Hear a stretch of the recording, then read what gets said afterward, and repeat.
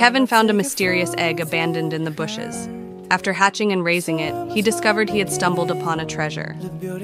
Curious about the egg's origin, Kevin decided to take it home and document its weight changes daily. Within a few days, the little one hatched, appearing weak. Kevin carefully tended to it, providing water and food.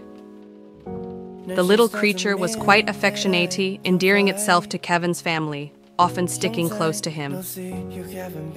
Gradually becoming more lively under Kevin's care, it grew up slowly. Only upon reaching maturity did Kevin realize it was an emu.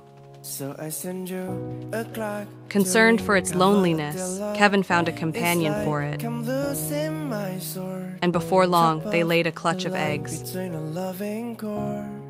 It was indeed a stroke of luck, and soon Kevin had many little companions around the house.